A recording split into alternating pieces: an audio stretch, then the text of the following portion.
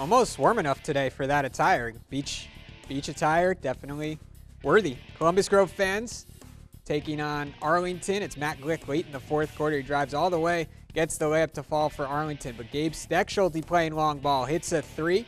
And more from Glick now. Fakes the defender, gets the bank shot to go for the Red Devils. Basket and the foul, but Grove responding. Steckschulte driving, dodging defenders. He's got an and one of his own. And Columbus Grove victorious on this night, 51-42.